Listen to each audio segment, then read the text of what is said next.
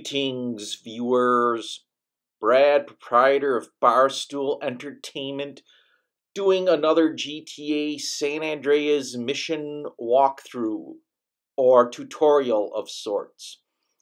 This mission is the second mission given to CJ by Toreno, and if you've already done NOE, I suggest you watch the video I did previously about it, because it gives you a little more hint on how to actually get through the mission without really doing anything dangerous as far as getting on the radar.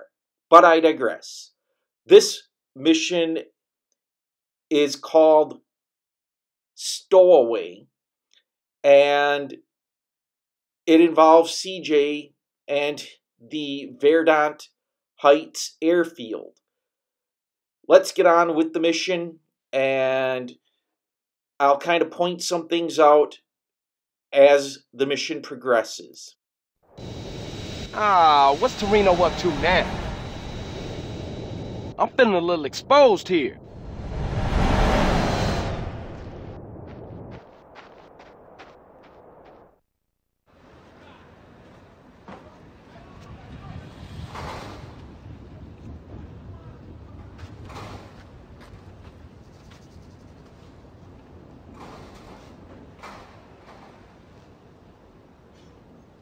What's your take on this? Damn! I thought them was your people. Listen, Carl, we've got a problem. Some traitors from another department think they can help the overseas situation by financing militaristic dictators in exchange for arms contracts. Hey, ain't that exactly what you do? Well, kind of, but we get to pick our dictators. Degenerates that we can control. We try to stay the hell away from these guys with principles, because that just muddies the waters. Yeah, okay. Okay, so, of course, these idiots have stolen a consignment of landmines, and they plan to offload them in the Middle East and cause a little ruckus, and everybody goes crazy and have a lot of problems. I mean, Carl, do you like maiming people? I'm curious. Maiming? Some people, shit. Anyway, the point is, you and me, Carl, hey, we're the same. Now, yeah, it's a dirty job, but somebody's got to do it. But if you screw this up, it causes a tinderbox situation all over Latin America and the Middle East. Now, look, I spoke to the big man. You got clearance to eliminate these fuckers. How's that? Huh? Man, kill government agents? Kill Schmill. Come on, don't look at it that way. Will you? Think of it as pest control. It works for me. All right, come on. I can't stay here now. I'm too hip. I gotta go. Okay? I'm out of here.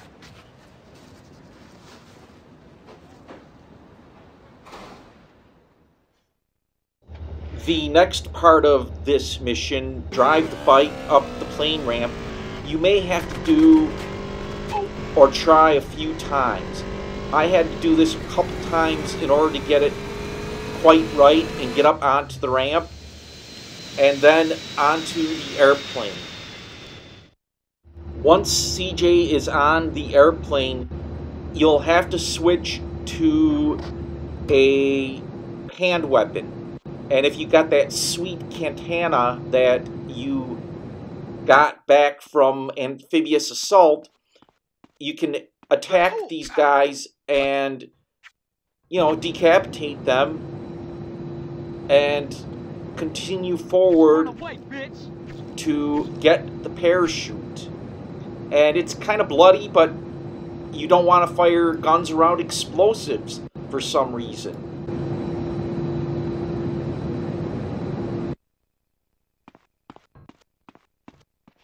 You little punk!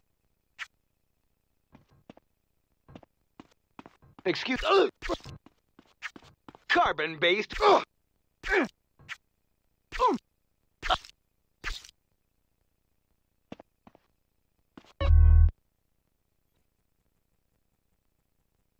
The guards keep insulting CJ by referring to him as a monkey or carbon-based life form, which means they might be aliens. Ooh. Plant the satchel and run to the back of the plane to the far edge of the ramp before you blow it up, because you're going to need to get off and jump quickly. Hit the button and jump and switch to the parachute to skydive down, and that is it. The mission is passed. I'm going to fast forward through the skydive because I actually just showed it to you in the front of this video.